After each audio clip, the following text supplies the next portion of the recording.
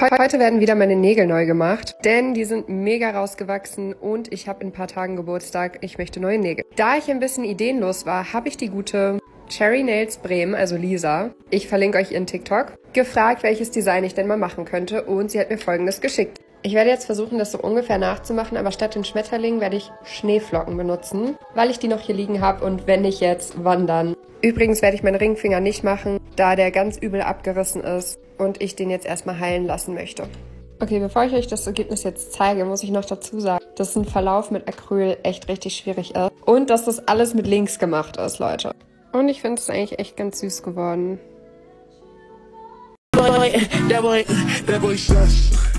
Get the fuck, that's a must. I don't trust. Okay, cool. And Tokyo.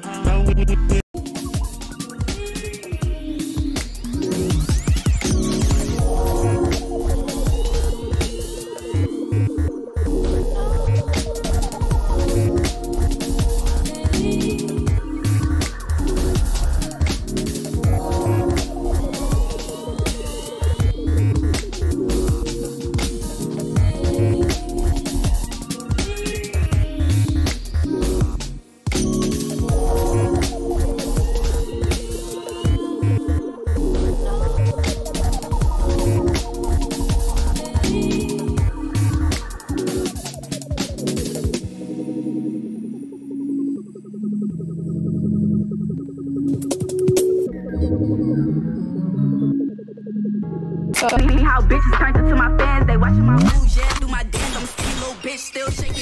Nigga don't like me, kill me right now. Otherwise, nigga, pipe down.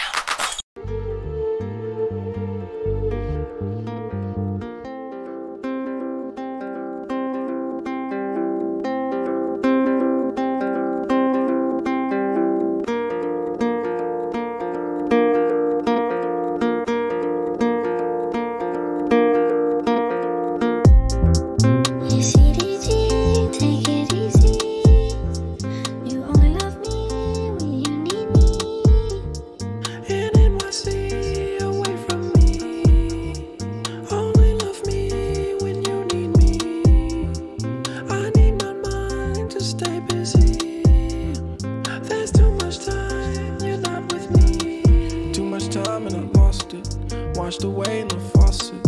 I could walk on the water, but you get through my armor. Too much time in a simulation. Am I the game or am I the player?